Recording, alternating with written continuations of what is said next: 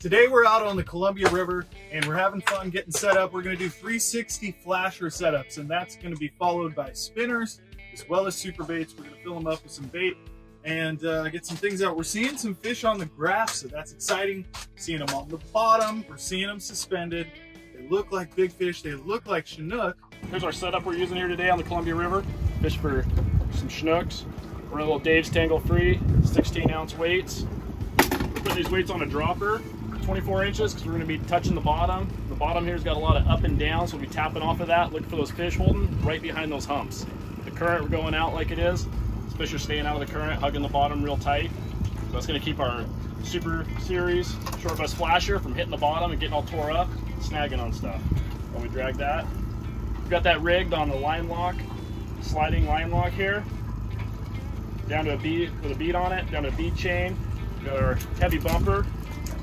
And we got three different setups we're going to be running here, spreading the gear out, trying some different techniques. First one's going to be on a spinner.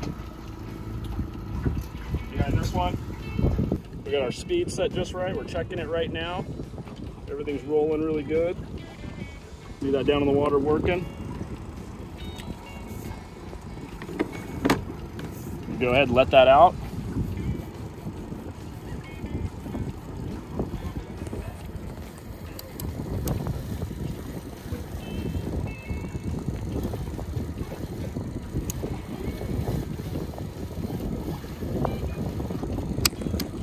Same Dave's Tangle Free with our dropper on a slider, Super Series, short bust flasher here. This one we're going to run a super bait. We've got our tuna packed in there. Sauce on it, ready to let this one out.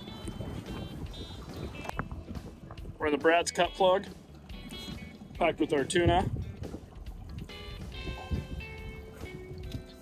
Same short bust flasher, Dave's Tangle Free weight on a dropper. Ready to send this one down to the bottom. As I'm driving the boat, I'll be watching for grass in the water. Okay. And I'll let you guys know when you're watching the rods if there's some grass coming down the side of the boat. So you can pick a rod up, move the line over in the water to try to keep the grass off the lines as much as possible, keep them clean. And every pass, we'll lift the rods up, clean the grass and the moss off. Sometimes you'll get stuff stuck on your bait back there, dragging off the hooks. It's tangled up on the flasher. A lot of stuff happens. Everything's got to be as clean as possible. Keep things working real consistent. And that's what will really get these fish on the bite. Hey, so we're out here on the Columbia. We just had a nice fish on here. Our super bait setup, trolling, 40 feet of water. Look for these Summer Chinooks. A short bust flasher, 360. Pick this one up on the Rotten Banana, super bait, packed with tuna. We're set up, here's the fish. Got him bleeding out.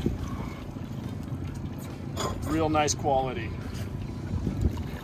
Got it on a red line, Lemon-Glass, red line series rod. Just dragging the bottom.